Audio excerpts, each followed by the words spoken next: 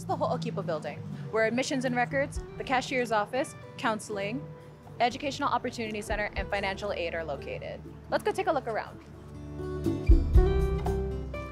In front of the Hoʻokipa building is the admissions and records office. Inside, they can answer any question about registration or update your academic records. On the right side of the Hoʻokipa building is the cashier's office. Any payment that needs to be made in person can be made here. Towards the back of the Hoʻokipa building is the financial aid office. If you have any questions about FAFSA or how to pay for your schooling, here's where you need to go.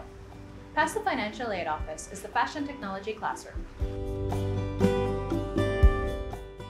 Once you exit the back door of the admissions and records office, you'll enter the courtyard and find the counseling center office right here.